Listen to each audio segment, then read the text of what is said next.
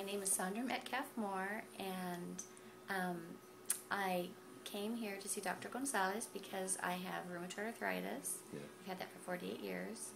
I now have an ulcer. From 48 years. 48 years. Mm-hmm. And I also have osteoporosis, Yeah. really because of the medications I've been on. Mm-hmm. An ulcer because of the medications, and now I've also been diagnosed with celiac, which is I can't eat gluten. Mm-hmm.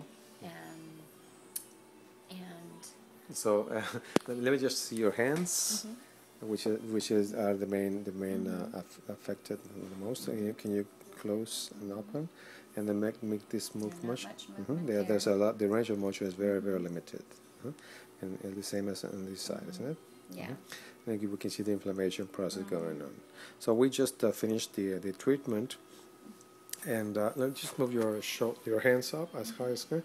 Also, the elbows are some they kept some flexion over there. Yeah.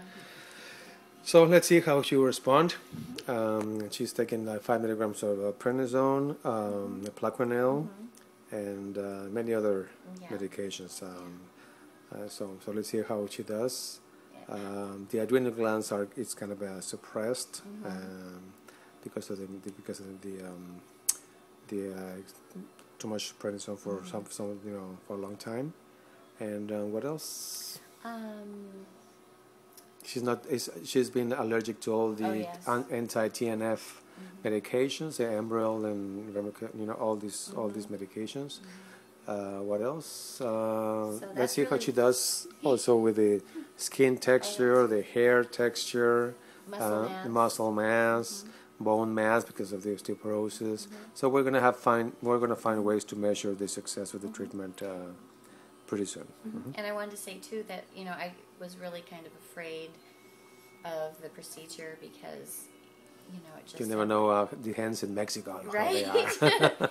And coming over was a little scary because of the military. Yes. But Pedro was really nice. Picking us driver. up. Everybody here is just really nice. Dr. Gonzalez takes a lot of time with you. You just can ask all your questions. Yeah. The procedure, the injections are the least amount of hurting I've ever had in an anesthetic. That's good. And so it really was very minor as far as the discomfort or anything. Very good.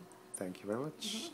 So let's see how you do in about 6 months, up to a year, and then we'll see how all the parameters, like also your blood work and your bone density, how it shows in the future.